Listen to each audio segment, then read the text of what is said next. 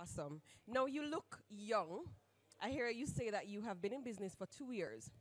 What advice would you give to a young person who wants to start a business? Hello, good night, everyone. My name is Sammy Joe, and I would just love to welcome you to the Traveler Taxi Service launch event.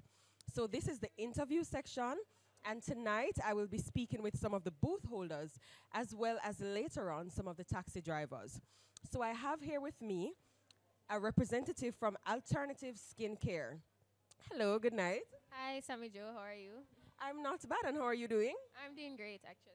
Thank you so much for choosing Traveler Taxi Service launch event tonight. No problem. Thanks for having me too. All right, so I'm going to ask you to just introduce yourself and then tell us a little about your business. Okay, so my name is Natania Knight, and I am the owner of Alternative Skincare. We specialize in, as the name suggests, alternative skincare, which means natural remedies to help heal your skin and your body. Awesome. Sounds good. Sounds good. How long have you been in business? So I've been in business for 2 years now, since June of 2020. Yes. So, you said 2 years. This business sounds as though it came about during COVID 19, either prior to COVID 19, just a little bit, or after it came about. Tell us about that experience. It actually started during COVID. So it was in June. So we hadn't started we were not feeling the full effects of COVID just yet, but it didn't really affect me in the beginning, but it started to affect me more in 2021. Awesome. Now, you look young. I hear you say that you have been in business for 2 years. What advice would you give to a young person who wants to start a business?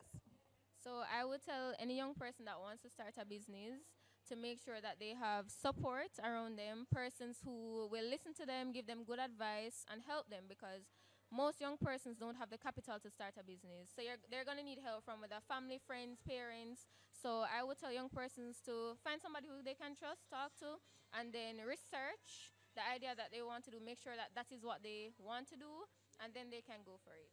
Awesome. Thank you so much. So, I want you to just, go in depth in terms of the products that you offer. Okay, so right now, our main product is natural bar soap. We also do natural liquid soap or face wash from scratch, of course, and herbal infused oils as well. Awesome. And I'm hearing about these products. Are the raw materials from Jamaica?